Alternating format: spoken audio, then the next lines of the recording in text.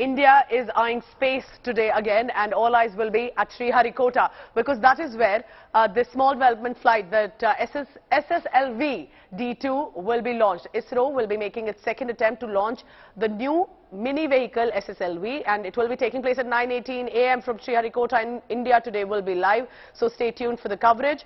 Take a look on your screen. Remember, after SSLV D1 launch failure, Isro made structural and logistical changes to ensure success of second development flight. Earlier on Thursday, Isro officials and scientists visited Tirumala temple ahead of the SSLV space launch, ahead of the launch day. So this is, remember, also a combination of faith and science. As per Isro, SSLV D2 will attempt to put 3 satellites into a 450-kilometer circular orbit during the 15-minute flight.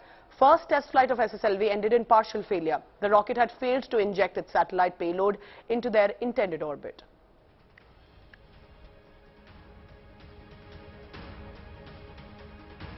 And of course, for a big event like that, India today is on the ground. Let's go across to Andhra Pradesh and Sriharikota, where Shilpa Nair is reporting from right now.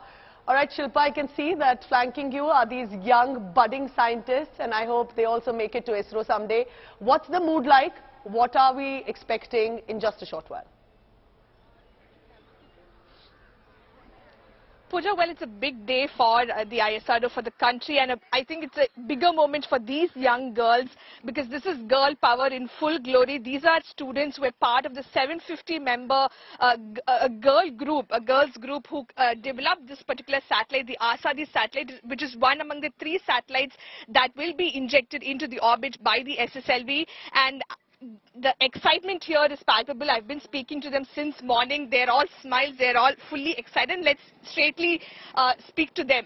Tell us, what is Azaadi satellite, and how did you manage to take time out of your classes, hectic tuition classes, all of that, and spend time for this project? How did you manage to do that? Our teachers selected us for the Azaadisat because earlier we were interested in science.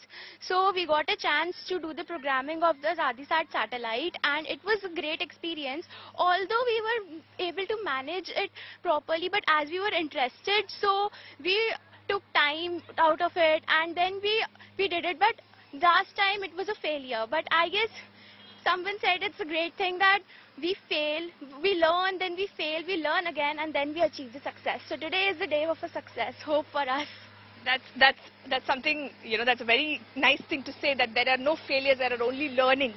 Like she rightly said, the last time around when they attempted to put this satellite in the orbit, there were some technical glitches that they encountered, and the mission was only a partial success. This time around, have you made modifications? What changes have you made? And she said it was a learning. What exactly was that learning? So we made modifications. We did some programming changes, a little bit of changes there. And in case of you say learning, first we learn. Once you learn, you fall off, and then you stand again, then you achieve the success. That was the first learning.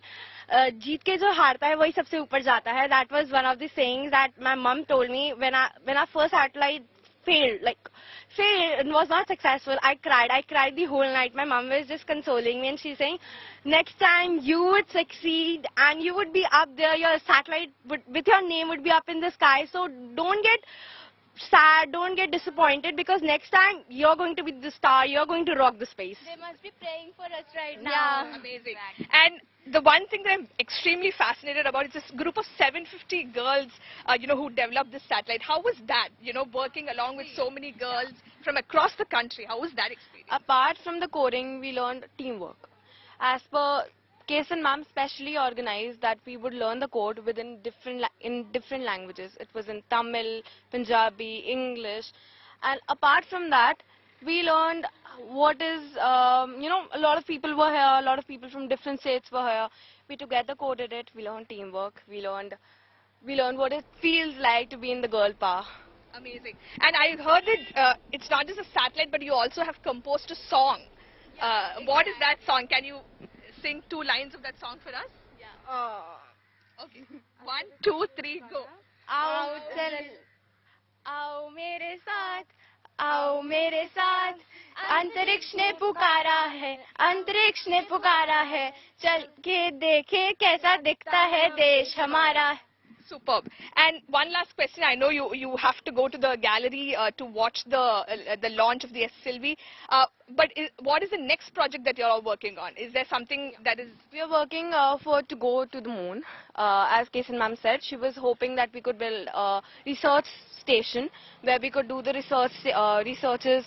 We could learn things practically. Apart from the theory part, we could learn things practically. And the next time we're planning to go to moon. Amazing. And I think it's equally important to get in a word from the teachers because they've also been helping out the students for a long time. Ma'am, how has this experience been for all of you? It's been a thrilling experience for all of us, and the students have already said a lot of things. But I would like to add on and would like to tell you all that all these students are having their examination on coming Monday. Throughout these 2 days, throughout the trip, we came by air, so in the flight, in the bus, in the hotel, these girls had been studying. I told them to take rest. They said, no ma'am, we have to study because we have exam on Monday. So they are not saying they will reschedule the examination or something. So they are so excited. The previous failure has not let them down. They have again come up to make this a success. It's absolutely... This time they are really sure that we are going to have success and victory, and we are going to reach moon as well. Amazing. So fingers crossed, we hope the mission is a huge success and we are possibly looking at the future space scientists of our country here. And if anyone, and Shilpa, thank you for getting us that, if anyone thought that young teenage girls are not interested in science or in space, let Indian girls teach you how it's done. Shilpa Nair will be getting us the latest on that from Sriharikota. What a beautiful moment to listen to these young girls when one of them said, we'll be soon towards the moon as well.